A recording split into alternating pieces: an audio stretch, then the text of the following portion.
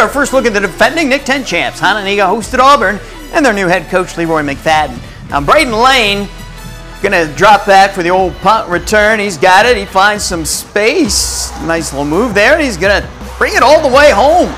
38 yards. The Indians have a touchdown.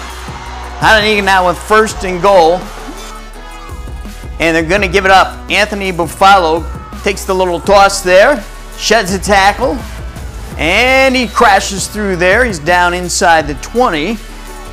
Indians are going to finish off the possession here with a 23-yard field goal attempt, and it's good by Ethan Ballard. Now we start the second quarter, 5-yard line. Dominic Kelly here handing it off to Curtis Smith. Smith powers in. That's a touchdown there. The Indians were up 39-0 at the half. They finished their first home game, winning it 48-6.